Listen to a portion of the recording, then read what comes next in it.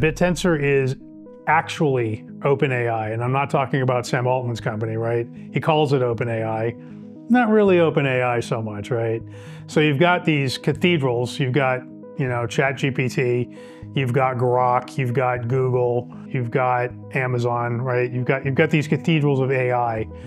You don't really have a Linux, right? There isn't really, an internet to, the AOL and the CompuServe and the Prodigy like we had back in the online services days.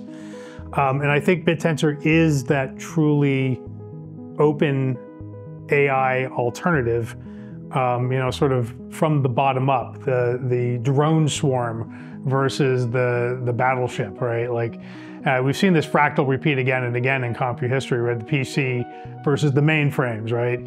So I think Bittensor, because it has this Bitcoin-like dynamic, it has this subsidy built into it, it can actually be purely a Linux-like alternative to the big, giant AI factories that are out there, and it can actually stand toe-to-toe, with them or against them as it may end up, and be a legitimate contender in a way nothing else can.